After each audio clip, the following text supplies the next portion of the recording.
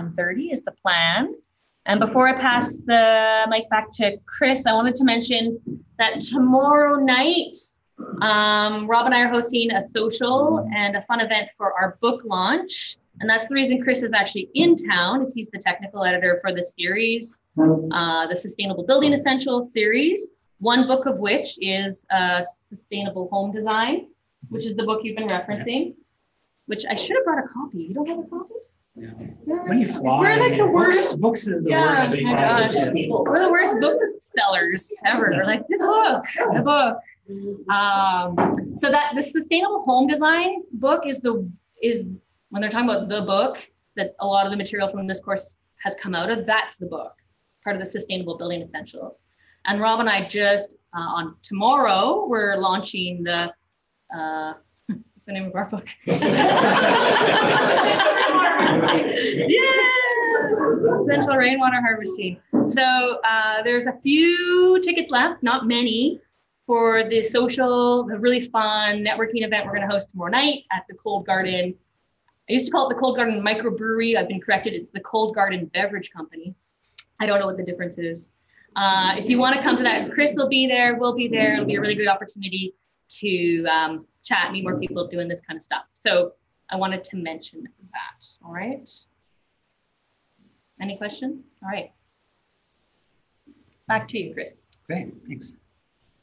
Okay, so the next short section that I want to do before we really get into the weeds of like specific materials and systems and all that kind of stuff is just like a bit of mental exercise around like, how do you think about new things?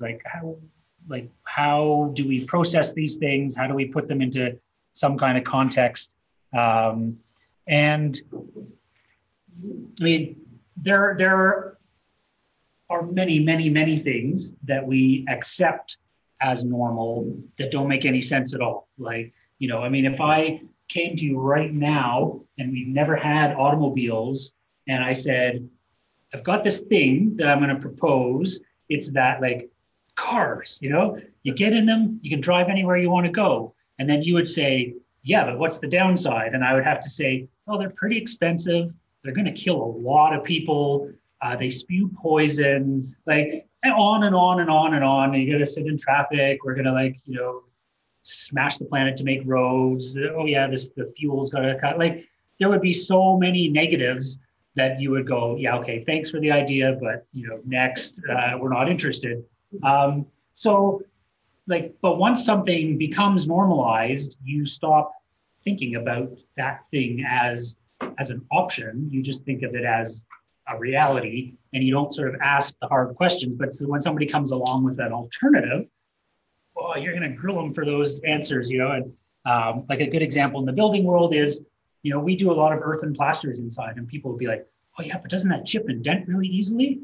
And it's like, doesn't drywall chip and dent really easily? Like, you know, doesn't that turn to mush if it gets really wet? It's like, doesn't drywall turn to mush if it gets really, like, you know, sometimes, but you just don't ask those questions of the thing that you're used to, but you ask them of the thing you're not used to, which is a good thing to do. I'm not saying to be uncritical, but just to sort of think about, you know, how you're being critical. And again, going back to those criteria, like if the downsides of the thing you're looking at contradict your goals, then that it's not worth doing. But if the thing that you're thinking about doesn't contradict your goals and in fact supports them, then the fact that it's different or new or unique or not something you've considered before shouldn't be getting in your way necessarily. So,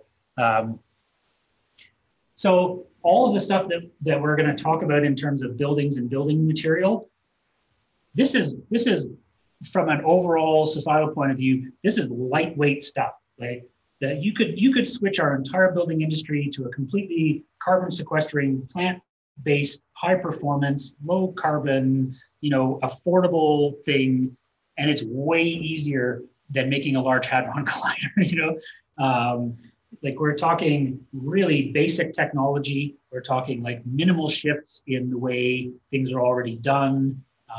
You know, we're really talking a lot of material substitutions, and the materials that need to be substituted aren't complex, aren't expensive, And, it wouldn't take much to get them there. If I think about, the earth and plaster thing, the reason you would choose drywall over earth and plaster is you can go to the store and buy drywall, and you can't go to the store and buy earth and plaster. But in Japan, you can phone up the earth plaster supply company and order one of like 50 different recipes, and they bring it to your site, and it comes down a chute, and your plasterers put it on the wall, and that's not hard to do. Like, we have those machines, and we have that stuff, and that's pretty low tech stuff to do. So, right now we're in an interesting spot where, there are all these really interesting possibilities that aren't at scale yet or aren't at market. And most of the drawbacks to them aren't technical drawbacks, they're market drawbacks. They're harder to get, slightly more expensive, more labor intensive to apply, whatever it happens to be. But those things are overcomable in the same way that we overcame and when we switched to drywall, because for a while, it was cheaper to have big machines crank out sheets of things than to have a laborer stand on your building and wet apply plaster. But what it would take to, say, make an actual building product out of straw versus make a building product out of styrofoam, the straw is way simpler. Like, it's a way less technical thing to do. It's just nobody's done it yet. So we're sort of at an interesting spot. So, some of this is, the people who believe in this, if you believe in it, you have to sort of be willing to be a driver. And if you're not a driver, that's okay. Like, you can choose to not do that. But, all of these things need that push of examples being put out there.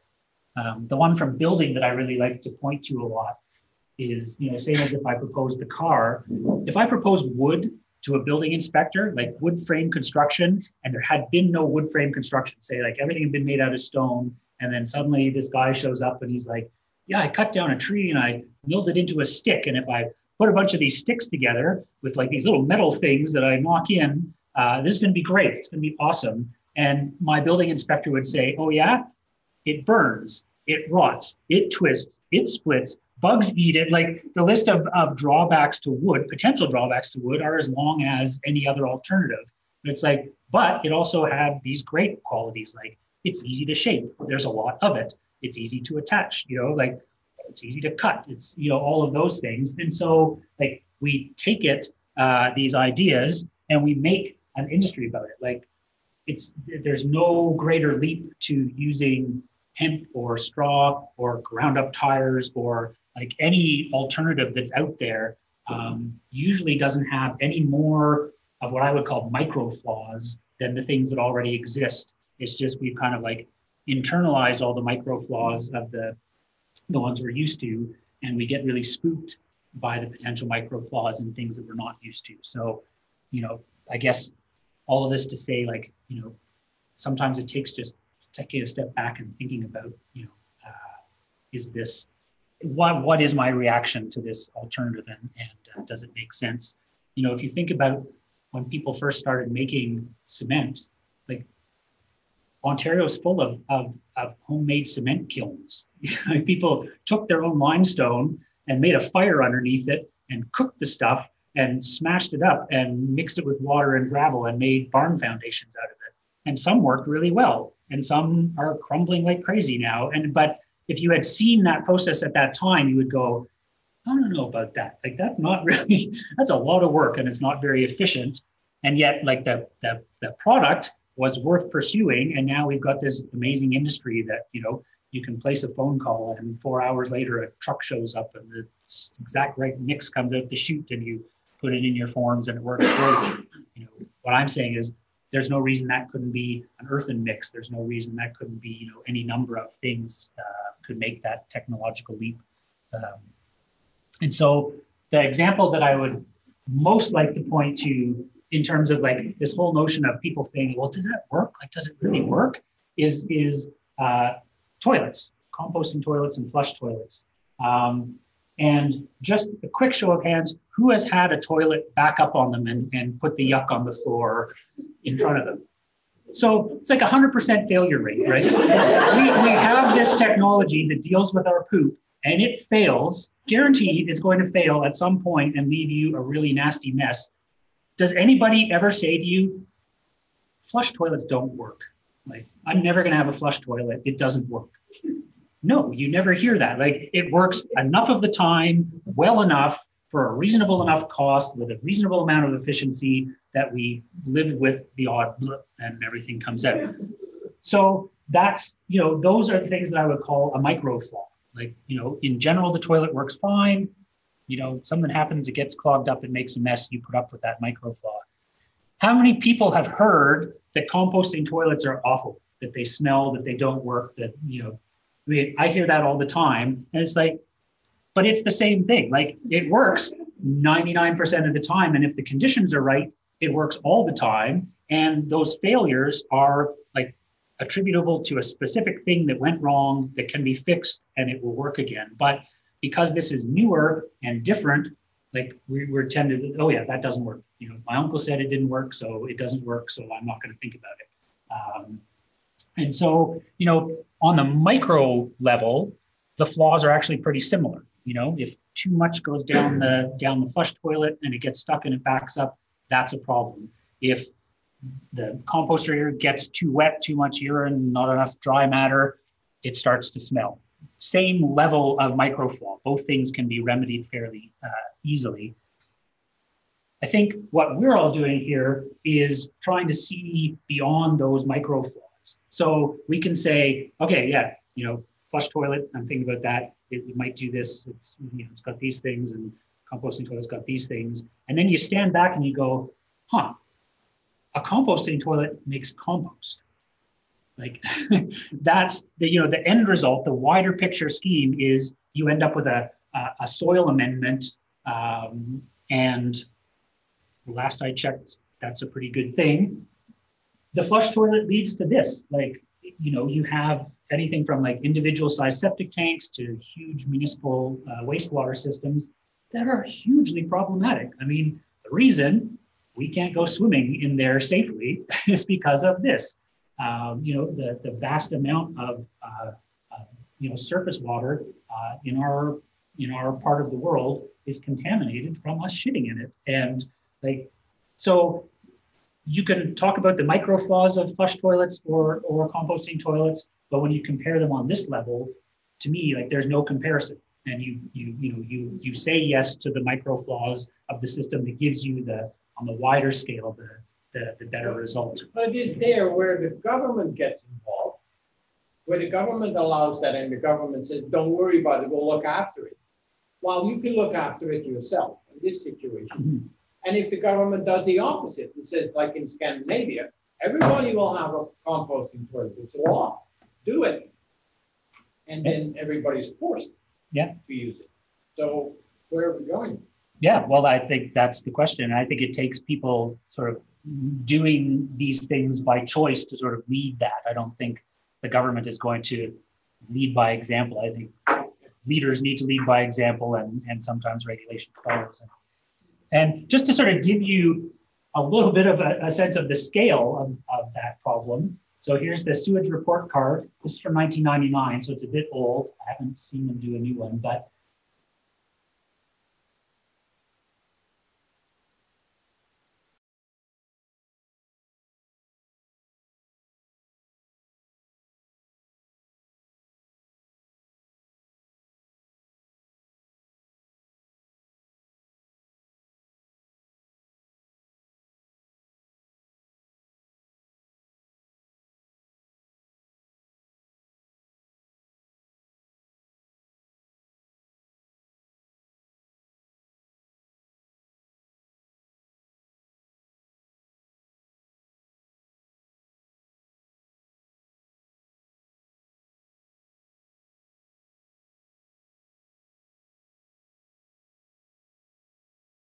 to me, you know, that's what motivates me to look at an alternative when I see on the larger scale those kind of impacts.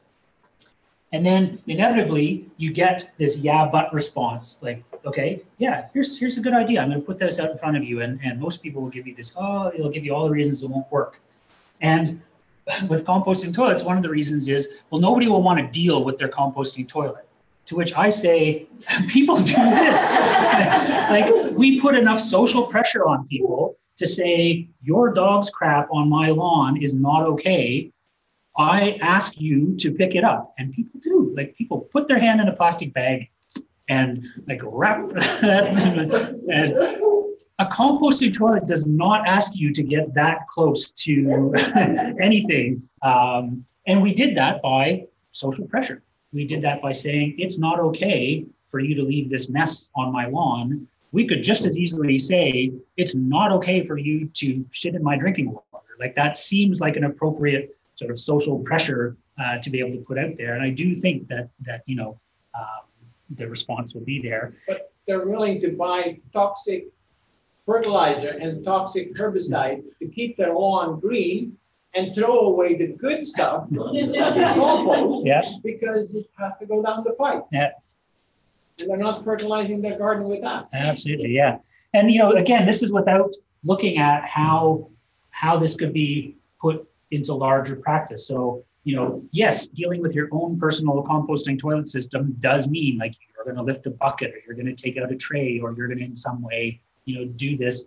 But, we're going to, at the end of the day today, put out a bin of food waste that somebody's going to come along in a truck and take that food waste and take it away. Why not a sealed toilet bucket, that gets put out and somebody comes to the curb and takes that away to a composting facility, and it all happens. And then you're not dealing with it personally, but it becomes more of a just an ingrained part of how we operate.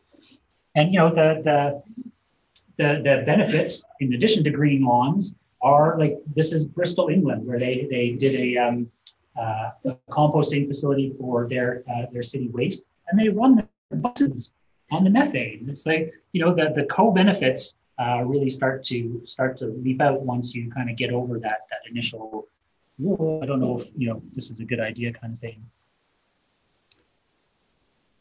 Another thing that I like to think about, because in my world anyway, and I think in lots of people's world, the notion of energy has been completely removed from the notion of work. Like, we have no idea when we say this house uses 15 kilowatts per meter squared, it's a passive house. I don't know what that is. Like, could I do that? Like, could I make those 15 kilowatts per meter squared? Well, I decided to sort of look into it. And when I did this, the average Canadian home was using 30 kilowatt hours of electricity per day. And so at some university in the States, somebody put Lance Armstrong on a stationary bike and measured his output, which kind of peaks in, I think, like the 800-900 watt range. And he can like reasonably sustain about 500 watts for like 10-15 minutes, like a good hill climb. So the best, I guess, drug-addled at the time legs on the planet can't run a toaster. This human being, this very, very strong human being, cannot generate enough power to make a piece of toast.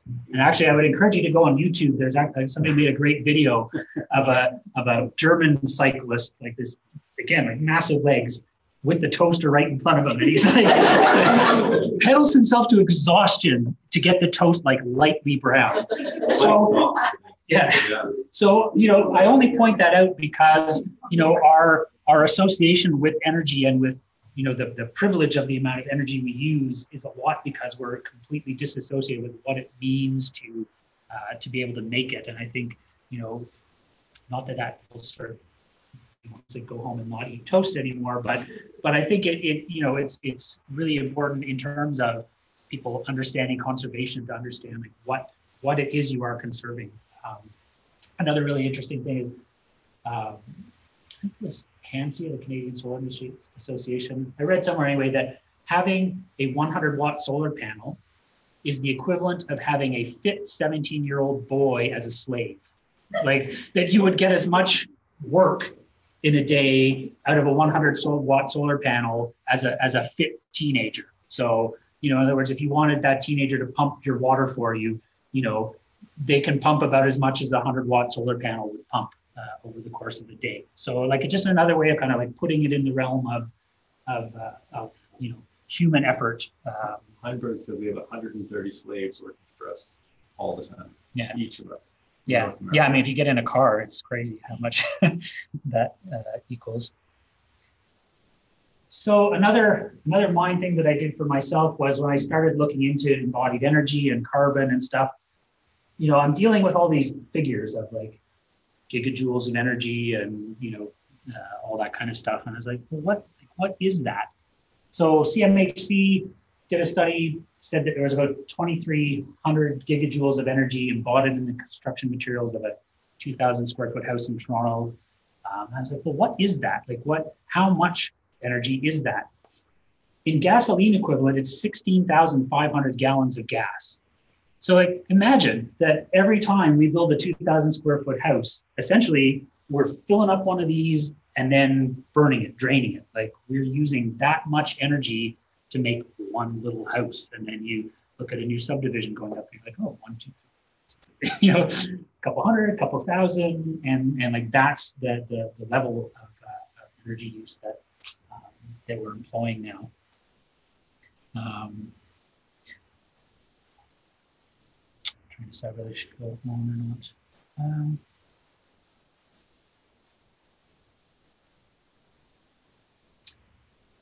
That's sort of the end of that little section. I was just trying to do a little brain shift.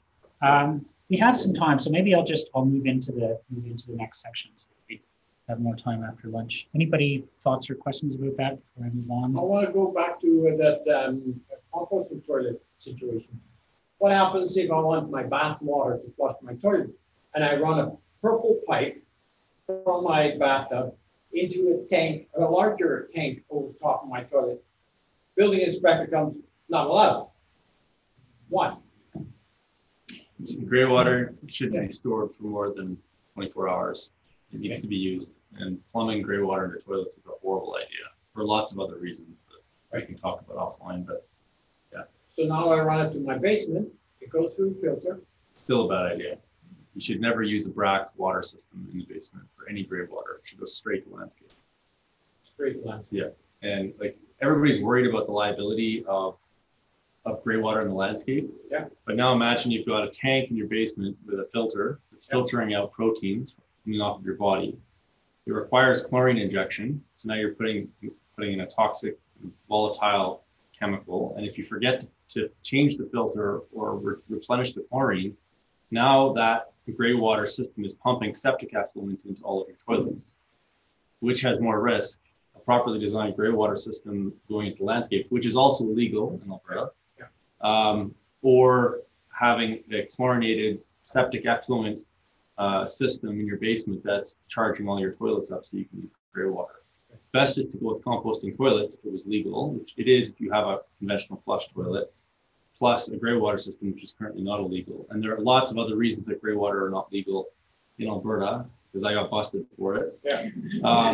Namely, all the pipes are, and actually Jake Fish is a plumbing or a sewage expert. He's back to class, I can tell you this, but all of our plumbing is at, I think is it 0.5%, Jay? So the main trunk lines in the sewage system in the city. That's great. Yeah. Yeah. So if you take all the gray water out, the sewage system in the city stops functioning. Even the low flow toilets are causing these issues.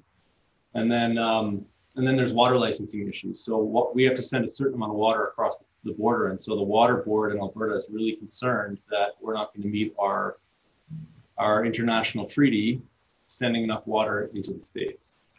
So there's all these other issues that we can't even see at the ground level around when we start playing around with building stuff so it's a hyper complex issue. It's kind of good ideas, but the implementation is sometimes more complicated than it seems. Well, thank you for that explanation. It's very good because it's very frustrating knowing that water is sitting there. I just come out of a bathtub and, you know, if I keep myself reasonably clean, it doesn't work out. I mean, you know, I'm going to throw this down the toilet. Plus, every time I take that water out, I pay for it, that it needs to be treated and all that kind of stuff. And the trees in front of my house are suffering. And you know, they don't get water. Yeah. Yeah. I mean, there a lot of these things are like Rob said, like they're complex issues, like they're, you know, and there are solutions to them, but once you, and that was the reason for this last bunch of slides, like once collectively we're all kind of going down this path, it's very hard to, like, especially radically kind of alter that pathway.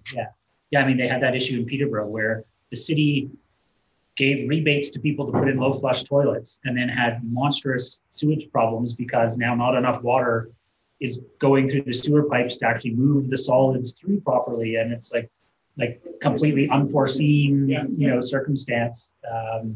Likewise, the water manager for the city of Peterborough was telling us that their water conservation efforts have been so excellent that they're now having to chlorinate the system way more because more water spending more time sitting in the pipes because people are using it less. That's turned into an issue. Now the water tastes really strong with chlorine and people are really upset. And that was a result of everybody conserving water, which is what they were trying to get people to do. So, sometimes, some things work, I think, at a really simple level of substitution. Like I can put straw bales in a wall that had mineral wool in it. That's a pretty straightforward substitution. There might still be regulatory hurdles, but really the issues are very small. But there are other ones where you don't even sort of see the repercussions of.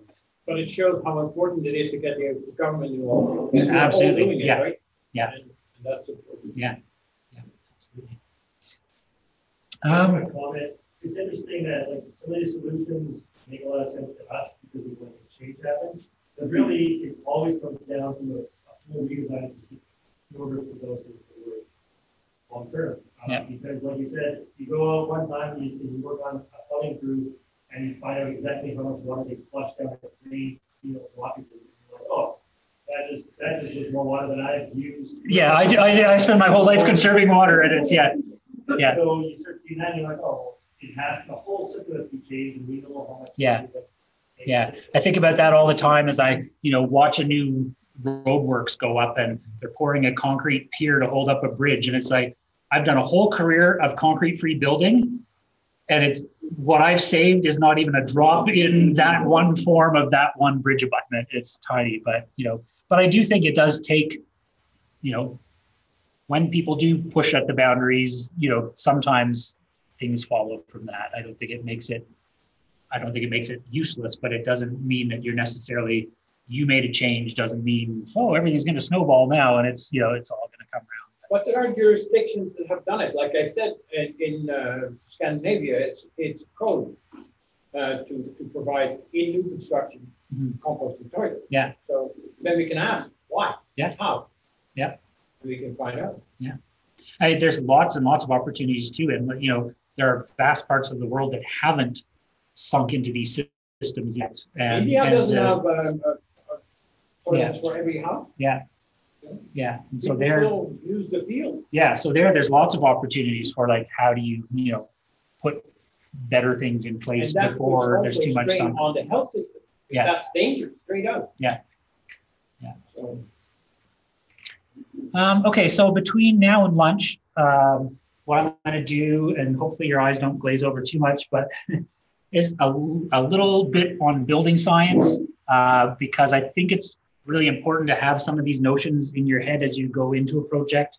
Not that you have to be a building scientist or a super, building geek to get it.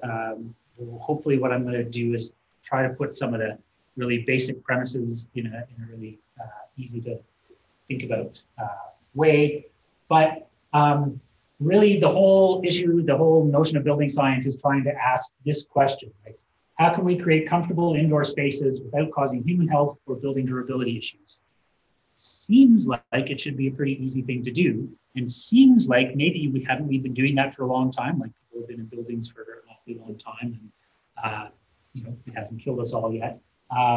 But an interesting thing has happened recently, as we've gone from, cave dwellings and yurts and stone houses and thatched cottages and all that kind of stuff to this, is our degree of expectation around comfort has radically shifted. I mean, your grandparents had no concept that they could be in a building that was always 20.5 degrees Celsius, whether it's winter or summer, and that the air in there would be relatively still and filtered, and that they could just flick on a light and the light would come on and they could go to the toilet and flush and the water would come and go. Like what we think of as a building now, basically, other than a shape, a roof and walls, bears no resemblance to what buildings have been for all of human history. And when we add that layer of complexity, weird things start to happen, and we've had a lot of unintended consequences from starting to mess with that. So, it really wasn't until the late 60s, early 70s, and in particular the oil crisis in the 70s, that people started thinking about insulating houses. And I think, our expectations of comfort started to change because, suddenly you could put an oil furnace in a house and crank it, and it didn't matter how much it was leaking, and because the oil was cheap and you could afford to be comfortable and wasteful. And then when that equation started to not quite balance out, the notion of putting insulation into the building happened. And very quickly, as we realized that not only insulation, but sort of air movement and vapor movement were part of energy efficiency, we caused a lot of problems. There are a lot of buildings with serious mold issues, serious water issues, things that have had to be torn down, things that have made people really sick because of what happens when you actually do try to make radically different conditions inside than outside. And so what I want to do is kind of put a picture of buildings in your brain as having a bunch of what I like to call control layers. Quite often the word barrier gets used, and I think that's a bad word because I don't think humans have successfully made a barrier, which means nothing gets through. But we do a pretty good job of trying to control things to a reasonable degree. And so we'll talk about sort of 4 control layers in a building, but you can start to think about them a lot like our own clothing. So, you can wear a sweater, and a sweater is insulation. It's got a lot of trapped air. You put it on your body, it keeps you reasonably warm, but it doesn't keep you reasonably warm if you're in a windstorm. So, so it's playing the role of insulation. But if you only had a sweater on, you're not going to stay warm in all conditions. And in fact, in most conditions, you're going to feel a little bit chilly. Likewise, if it starts to rain and you're trying to keep weather out, you can put a green garbage bag over your head, and that will keep a whole bunch of the rain out for a while. It can keep most or all of it out. But you're not going to be very warm under your garbage bag. And if you are warm under your garbage bag, you're going to be warm and wet under your garbage bag because it's keeping the rain out, but it's also keeping all your body humidity in. You can wear Gore-Tex, you can wear something that is fairly waterproof and allows moisture to breathe through it over a sweater. And now you're starting to get somewhere where you want a building to be. You've got control layers that are shedding rain, shedding wind, allowing you to stay warm, but also allowing the moisture conditions to stay reasonably balanced. And so, really in building science, you're kind of like aiming for this kind of scenario in your house. So just talk about those 4 layers and kind of in order of importance. The first being the water control layer. This would be like anything that keeps rain out of the building. So it includes the roof, it includes the walls, it includes under the building and in the foundation where you're not keeping rain out, but you're keeping ground moisture out. And that layer around the building needs to be continuous. It's great if you roof half your building, half of that building will stay dry. If you don't roof the other half, it'll get wet and the whole building will sort of fail. So, if you aren't addressing that whole water control layer, that's going to cause the biggest, most problematic issues to a building. And really, whether you've done the other layers properly ceases to matter if this layer has failed. And this layer is not typically, anyway, a layer in the building. It's not a single material. It's usually, a whole bunch of things that transition to each other. And so while it's pretty easy to make a roof that sheds water and pretty easy to make a wall that sheds water, and pretty easy to make the underside of a foundation that sheds water, what gets tricky is like where those things join, making sure that works. And obviously there's, depending on the materials, there's lots of different ways to do that. But so that's layer one to think about. Like, yeah, I have to be able to make sure that precipitation and bulk liquid moisture somehow doesn't get into the building. So yeah, this is what we're talking about with the water control layers, basically precipitation and groundwater. There are other sources of water, including vapor and built-in moisture, but those we'll deal with separately. So, it's like, how does this rain not get into that wall? That's the thinking that goes behind the water control layer.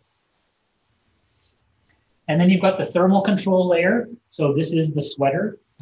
So this is the material that basically slows down the transfer of heat from one side of your building from the inside to the outside. And that could be trying to keep heat in the winter. It could be trying to keep heat out in the summer, but you're trying to slow down that transfer. And good to go into it knowing that slowing it down is all you're doing. Like, it doesn't matter if you do R300. At some point, heat still moves through, it takes longer and less of it moves through. But if you had an R300 house and you made it warm with a candle and then you let that candle snuff out, eventually the inside will be the same temperature as the outside. You're only slowing down that movement. You're not arresting it completely. So, materials that do a good job of slowing that down, we would use as insulation. Good to remember that heat flows from areas of high concentration to areas of low concentration. So, like, cold doesn't get in, heat gets out, or vice versa. Like, it's something that's warmer is that heat energy is transferring to a place that is less warm. And it does it in three ways, but the three ways are in a building fairly tied together. None of them happen just sort of independently of each other. But so conduction is when energy moves from one particle to another. So, I touch the table. If my hand is warmer than the table, heat from my hand warms up the table. When I take my hand away, if I've made the table warm and it's warmer than the air that's next to the table will warm up the air. So everything's trying to move and balance out. So conduction is sort of like direct contact. Radiation is the movement of heat by waves. So the sun's energy gets here through the vacuum of space, and it arrives in wave form. It doesn't become heat energy until it's been absorbed by something. So that's sort of good to remember. And so when you think about radiation, you can block the transfer of heat from radiation by simply blocking the source. So if you put an umbrella up over your head on a sunny day, you are cooler because the umbrella is absorbing that heat radiation or reflecting it, depending on what it's made out of, and not you. So, and then convection is the transfer of energy by fluid movement. So in buildings, we're usually talking about air, and that's the fact that as fluids warm, they rise. As they cool, they drop. And so the warm air in this room is tending to rise up, touch the ceiling, and then by conduction, those air molecules are warming up the ceiling tile. The air gets cooler, it falls, and quite often moves in loops around the building. So those are the way the heat move. And so obviously, if we want an energy efficient house, we need to kind of consider all of them in that, and not just the sort of. Can you explain the effect of thermal mass in that situation? You put your hand on that table and you take a picture with a thermal camera. You can see that table is warm in that spot. Yeah. So the sun does the same thing with the floor, with the wall. So thermal mass is coming soon. Okay, we'll get there. Yeah. So you can have the thermal control layer, you can have the sweater, but if you're not controlling the air movement, you're not going to slow down the movement of heat. In fact, it's going to move pretty quickly. So, thinking about a sweater in a windstorm is one way to think about it. But, anywhere in your building where air is able to move from inside to out or outside in, depending on the temperatures and the drives, it's going to basically circumvent that insulation. So, you can think about having your Gore-Tex sweater or your Gore-Tex layer. If it's zipped right up to your chin, everything tends to stay nice. But if you open the zipper, you don't stay as warm because the air movement is transferring the heat away from you. And buildings, it's really hard to make a building that doesn't have a lot of air movement from inside to outside. That's the place where the industry is right now. Is everybody's recognized, oh yeah, this is really important. Having an airtight building is important. And it's kind of hard to do because we have a million different materials all transitioning, and we poke holes from inside out. We want wires and pipes and doors and windows, and all these different things come together, and it's really hard to, really control that air layer, but it's super important. So controlling air movement is important for thermal issues. If you essentially have an open window, you're going to move a lot of heat out of that window. But air control is also really important for durability and moisture concerns, because what happens is when you have leaks, especially in the wintertime from inside to outside, you've got conditioned air in here that's warm and relatively humid, and you've got very cold, dry conditions out there. And a hole as little as an inch square, this study was done in Ottawa, so fairly cold winter climate, but probably no different than here. Up to 30 quarts of water will end up going through that hole and into your building system in one winter, being carried on the air that's being driven out. So you probably wouldn't put a little, opening at the top of your wall and just, once a day pour a quart of water in, because you think, oh yeah, my building's going to get wrecked if I do that. Well, your building is potentially getting wrecked, when you let that happen, when you let small air leaks drive that much moisture out into the building. And again, this is something nobody quite got this right away, because our buildings used to be so leaky that this was never an issue. Like if you have a million leaks in the building, like an old house, the inside conditions and the outside conditions moisture-wise, like that transfer just happens fairly freely and fairly easily. It doesn't, not much happens in the way of accumulation. If you start to seal the building, but then start to leave little bits, it's like a balloon. Like how big a pinprick does it take to let all the air out of a balloon? One, one little hole, and all the air will go out of that one little hole. So, as you start to as you acknowledge that, oh yeah, air leakage, you can't have an energy efficient building that leaks air, then you go, oh, and then you really want to control the air, because this can be the unintended consequence if you don't. Does it have to be a vapor barrier? Does it have to be tighter? You'll notice I have not used the word barrier. So no, it does not need to be a vapor barrier. It needs to be an air control layer. So an air control layer is anything that if you stuck it to your lips, you would suffocate. So like anything that you can't breathe through. So it doesn't, there's lots of, like drywall makes it totally fine, air control layer. The problem with drywall is you punch a lot of holes in it to make outlets, but if those are protected, then that can be your air control layer. So this then is getting into your question. So the last control layer to think about is the vapor control layer. And there's a lot of interesting misconceptions about this, because we fairly quickly realized that this was problematic, that tight, well-insulated houses could have real moisture problems because of this kind of leakage. Immediately, the solution was to put a vapor barrier to try to prevent that air movement by using a plastic sheet. So vapor, just like temperature and pressure, like moves from an area of higher concentration to low concentration. So in the same way that if it's warm inside and cool outside, your heat energy is going to try to drive out through the building, and your insulation will slow it down, but it will still drive through.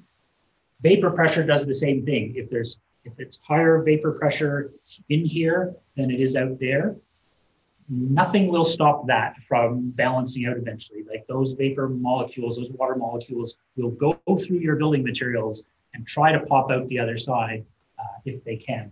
So that's called diffusion, and that's, you know, the at a molecular level, those water molecules driving out. Comparatively, though, to air leakage, way less water moves through diffusion. So through that same 4x8 sheet that was on the air leakage illustration, if there is no air leakage, about a third of a quart of water diffuses through that drywall in the course of a winter. That's not so problematic. So even without the plastic barrier behind there, this is not going to destroy your building, unlike the actual air leakage hole, which quite easily could. So our whole building industry has sort of like mistakenly sort of connected air control with vapor control. It's actually very easy to control vapor. You control vapor by controlling air. If you've stopped air from moving freely, you've done the vast bulk of the work of also stopping moisture from moving freely. And the moisture that can still move freely does so usually in small enough quantities that it's not problematic. And there's a whole, you know, we're looking at one side of a three-dimensional thing here. This is showing it going into a cup. But in your building, if this is your interior face, it's moving through your wall or your ceiling system. What's on the outside makes a difference too. If it's another vapor control layer, then even this quart could accumulate on that side and over time be problematic.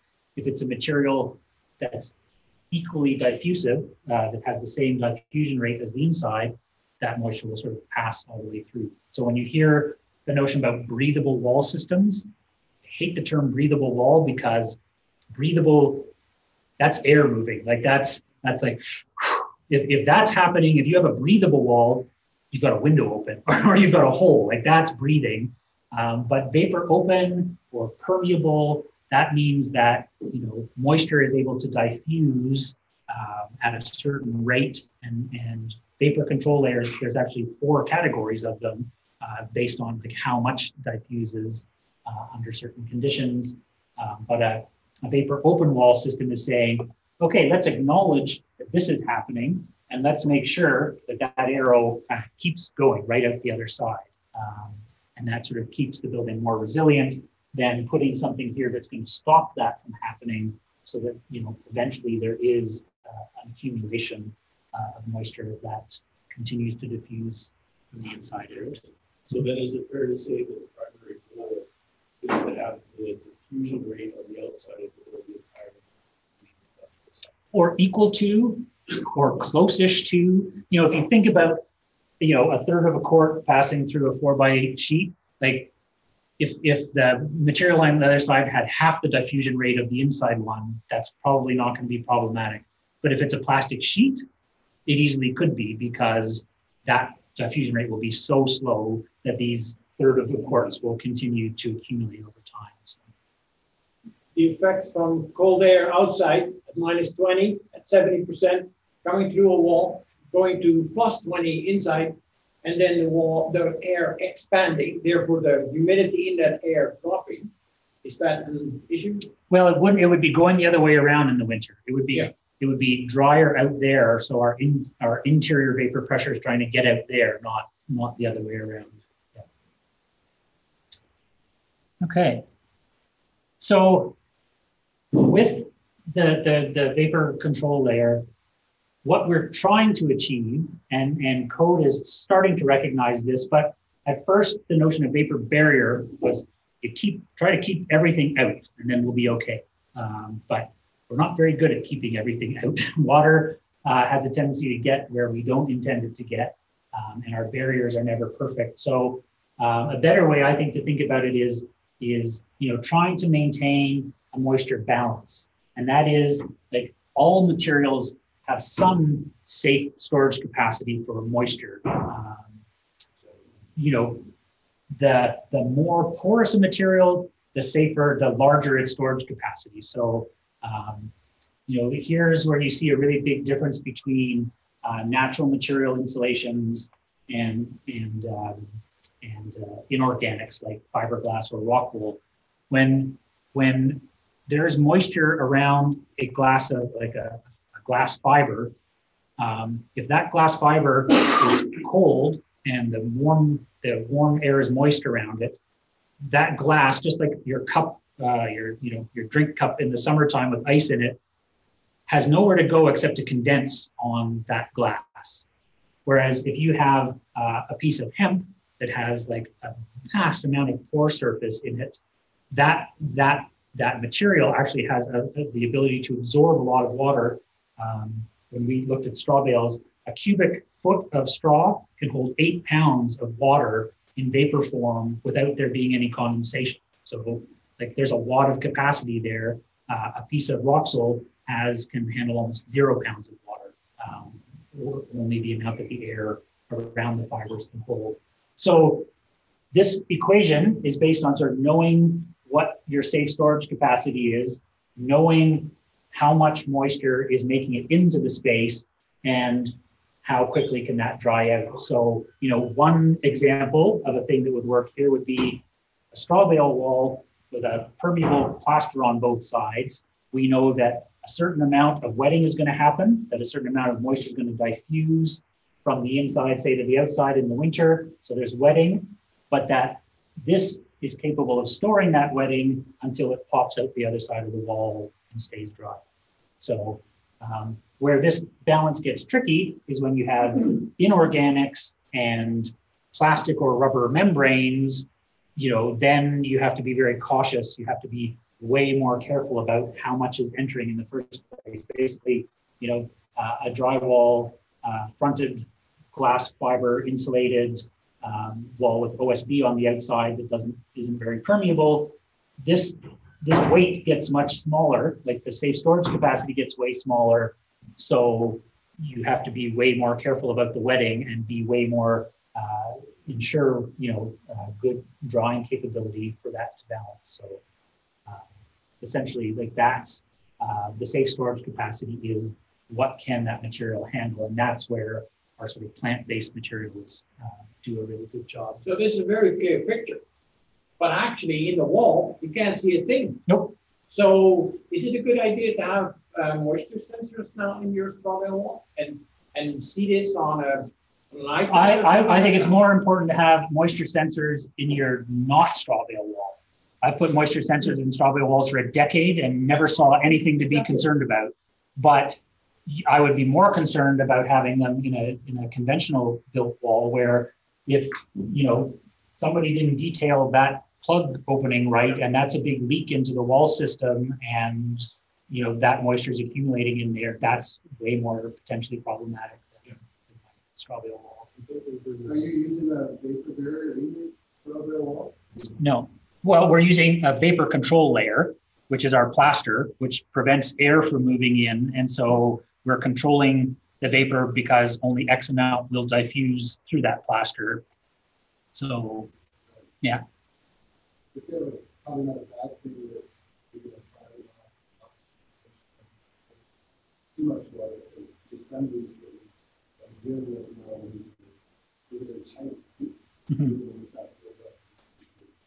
No, you certainly wouldn't want that. No, but the problem with those materials is that, like from a resiliency point of view, there is no safe storage capacity in that system, or very little. So, so you as the builder do a great job. The house is super airtight, everything's great, and your homeowner drills a new sconce in the wall, and suddenly now that's leaking, and that system has no capacity to sort of take that extra moisture load. So it works on paper and it works maybe for a while, but it doesn't have a lot of sort of like capacity built into it for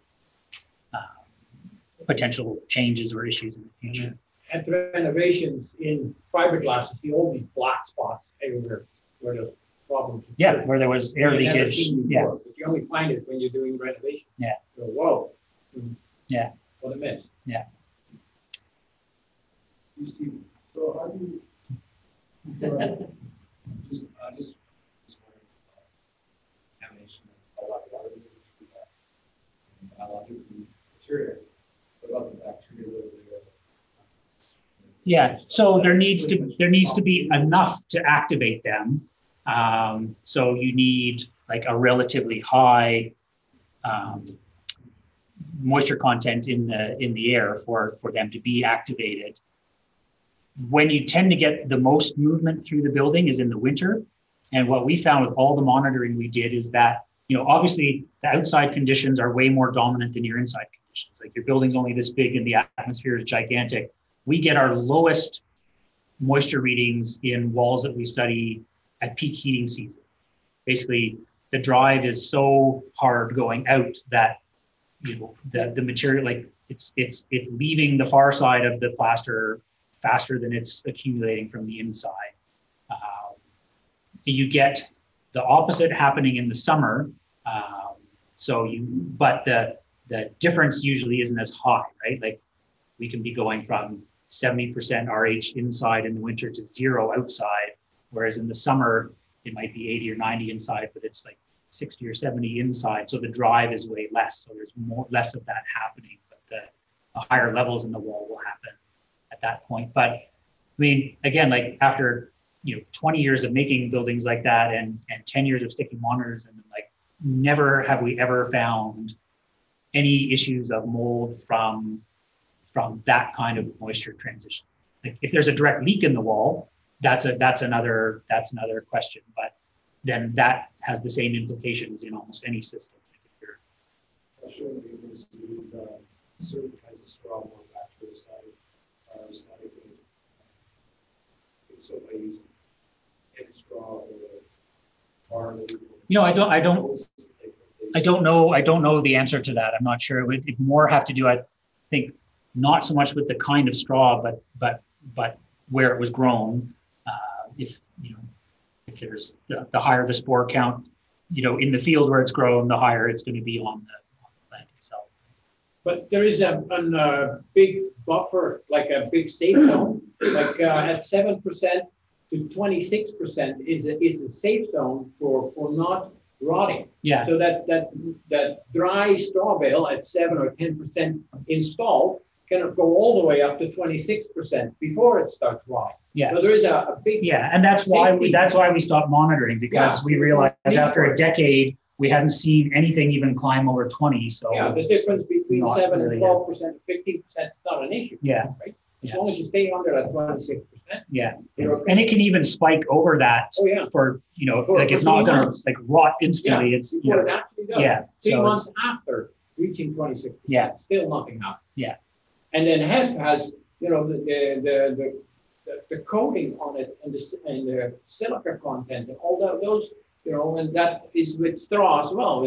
They are safe up to a point. Yeah.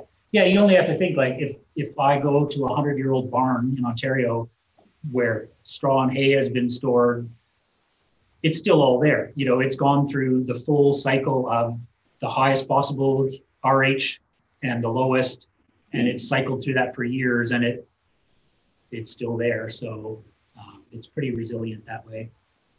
So this last drawing is just to sort of show, as you design a building, you want to be thinking about, this is from a friend's slide, so he uses the word I hate, barriers, but we'll say control layers. But, essentially, being able to trace those control layers continuously all the way around the building, which is kind of easy to do by just drawing around the building. But what you really have to think about is like where things transition. Like, that's a fine red line as, say, an air control layer. But when it gets to a window, what's it doing? Like if it ends and then there's an air gap and then there's a window, then it's not an air barrier. It's like, how does that transition all the way to the window? How does it connect to the window, top, bottom, and sides?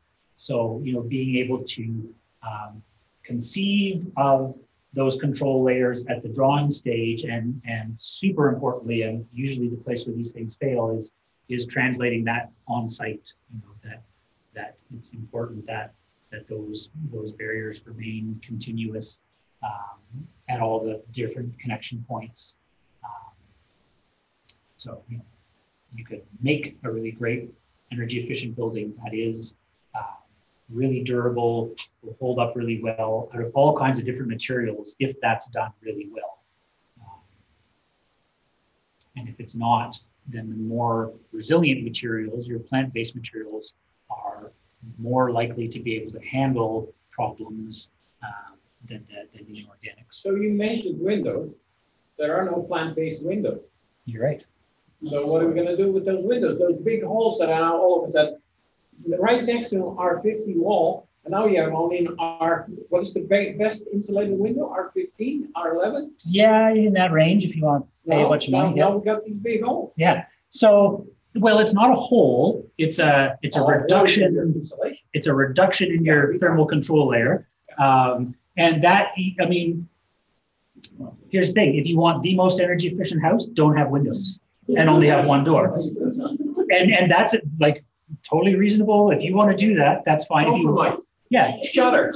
Removable insulation. Yeah. Goes at night or when you're not using it. And again, to me, that goes back to those goals. If somebody wants the most energy efficient house possible, and my thing of like maintenance and involvement, if you're willing to close shutters at night and open shutters in the morning, your energy efficiency will go through the roof. It will be awesome. It'll be amazing, but you got to do that. And so you put it on a motor and sensor. Yeah. You got an iPad. Yeah. So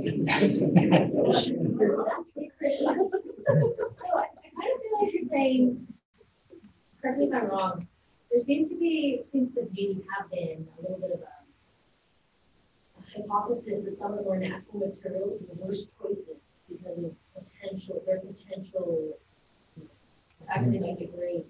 And what I feel like I'm hearing is you're arguing that it's actually the opposite.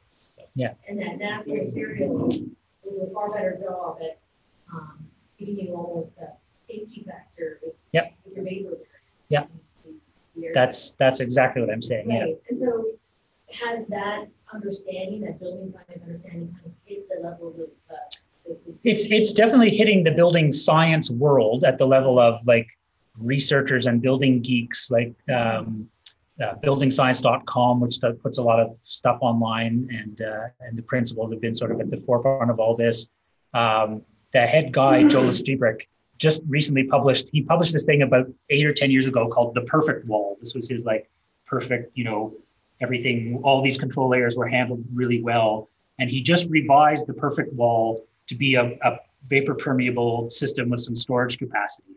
So yes, at that level it is, but at the level of I'm talking to a building official who's working with the language that's in the code, it's not there right now, but. It is with both sides. What's that? It is with both sides. Yeah. It is with band pack one side.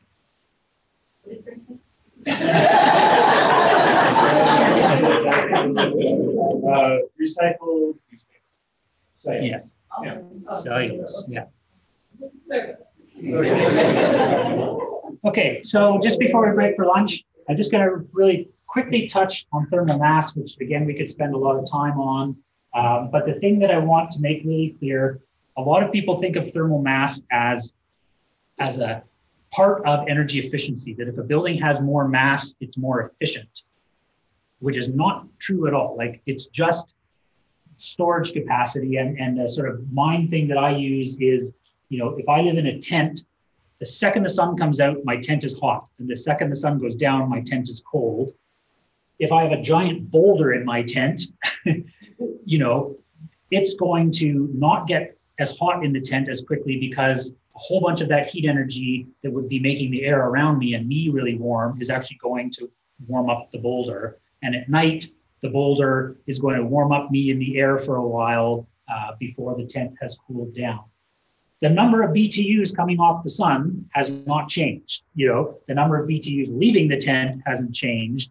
The rate of change has gone down. So if you have a building with a lot of thermal mass, if you want it to get warm in that building, it's going to take longer for it to get warm. And if you want it to cool down, it's going to take longer to cool down.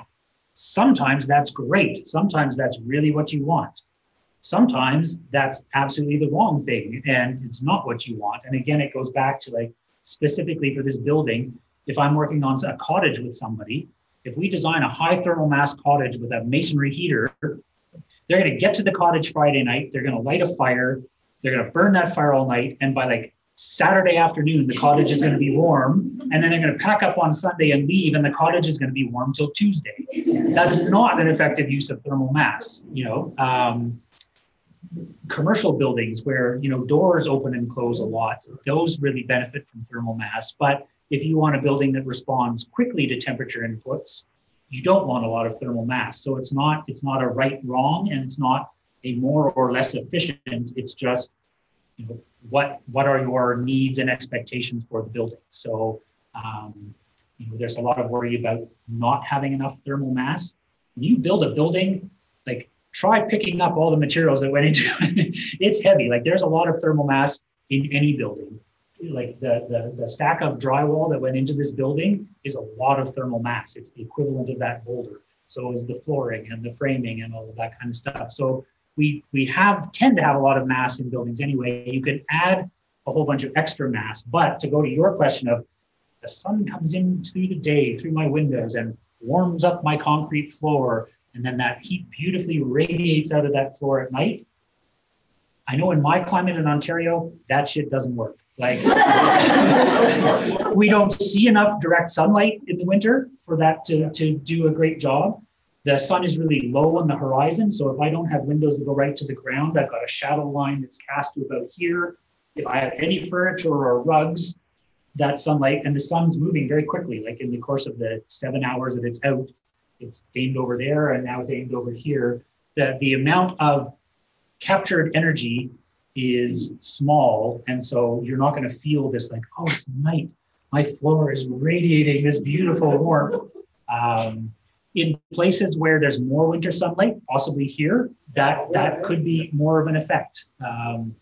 But again, if you have a lot of thermal mass, what'll happen is all that sunlight, same amount of sunlight, house A and house B, house with a lot of thermal mass, the temperature of that slab might rise by a degree. The house with no thermal mass, if you have absolutely no thermal mass, the air temperature in the house might rise by 10 degrees. Like it would just heat up all that air because there's nowhere for the heat to go if it's well insulated. So but the floor at 1 degree warmer is not going to feel really warm at night. Like it's going to help temper the temperature swing. That the lighter mass building is going to get hotter and then get colder, get hotter and then get colder. The one with a lot of thermal mass is going to do that. So it can be more comfortable to have thermal mass, but if your thermal mass isn't at the temperature you want it to be at, then it's going to take a lot of time of heat input or heat reduction to make that change. So high thermal mass buildings tend to not be great in the shoulder seasons where you might have a plus 15 day and a 0 night. Like if you want the heat to go away in the day, it's like, oh, it's hot in here. If you've got a lot of thermal mass, it's still going to be warm, and then it'll just be cooling off at the point where suddenly you want it warm now at night. So, it's something you want to consider, but it's not an essential to a high performance building. It's more a matter of how stable you want the temperature to be and how hard you want it to be to change that temperature. So you're saying passive solar design is not a big issue? Oh, I'm saying it's a huge issue. Here we go. Next is passive solar design. Okay. It's a huge issue because that the amount of energy coming from the sun is large, and you want to take advantage of that when it's cold out.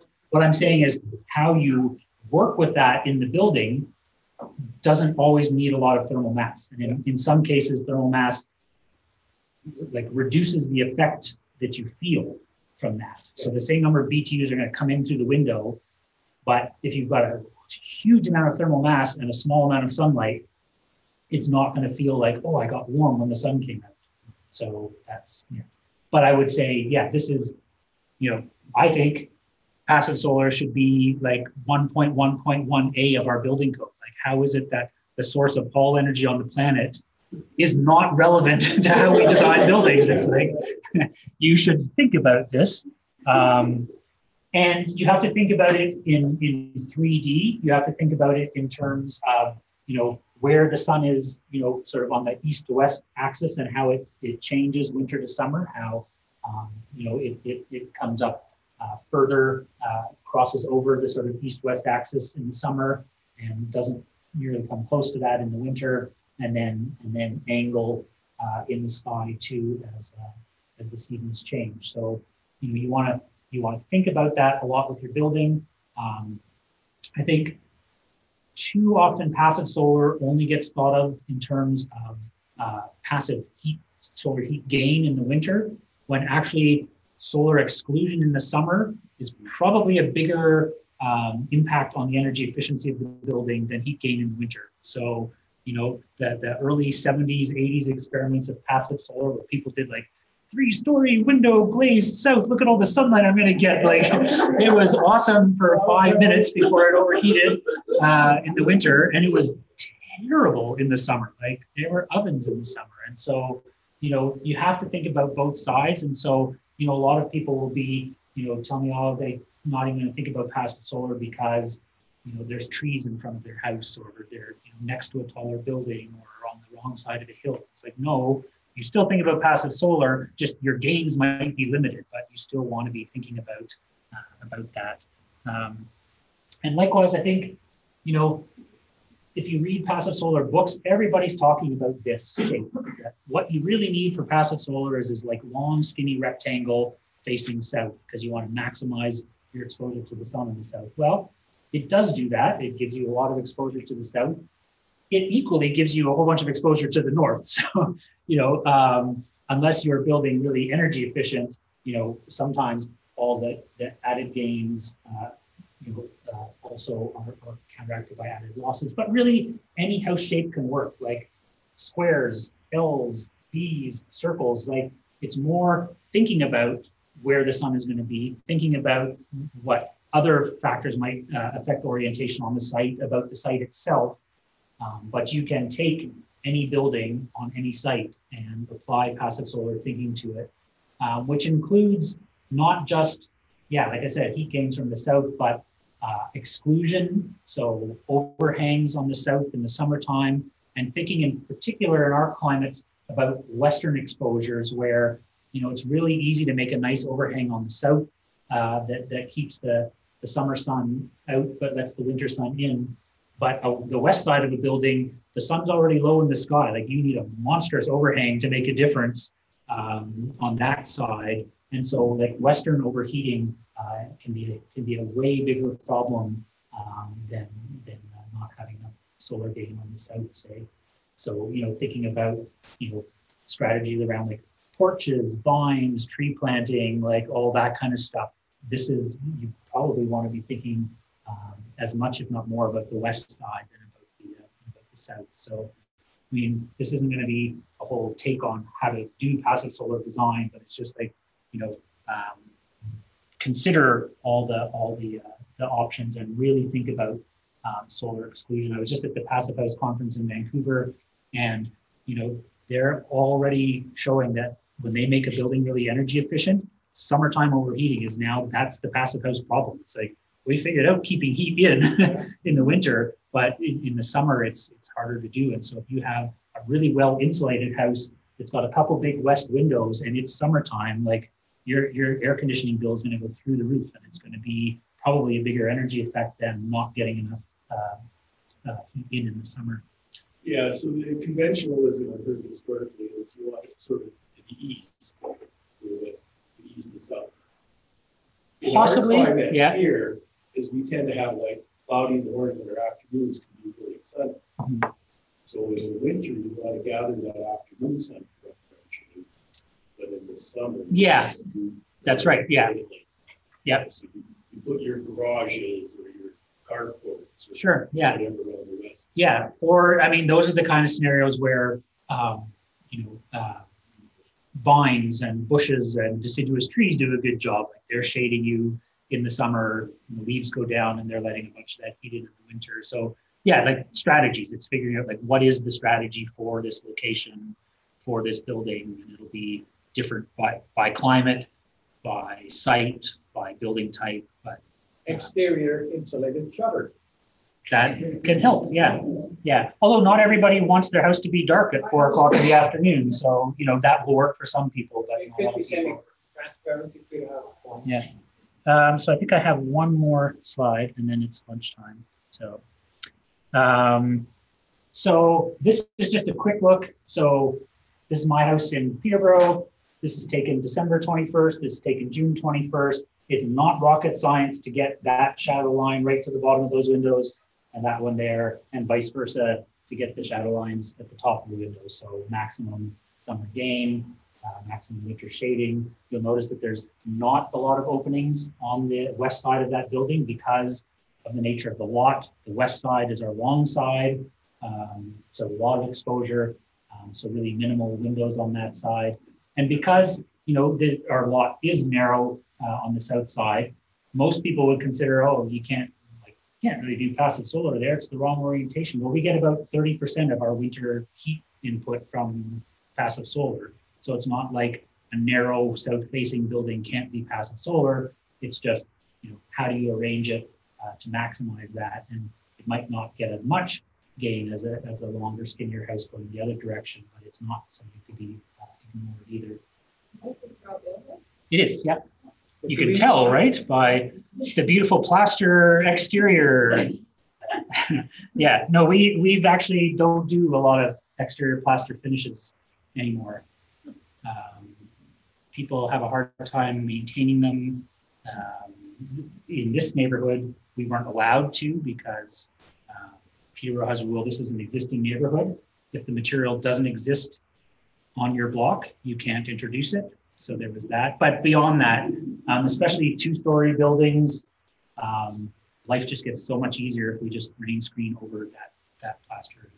I really honestly have no idea that, like, in my head, a straw bale house was like plaster all the way. I mean, I just have no idea. Yeah.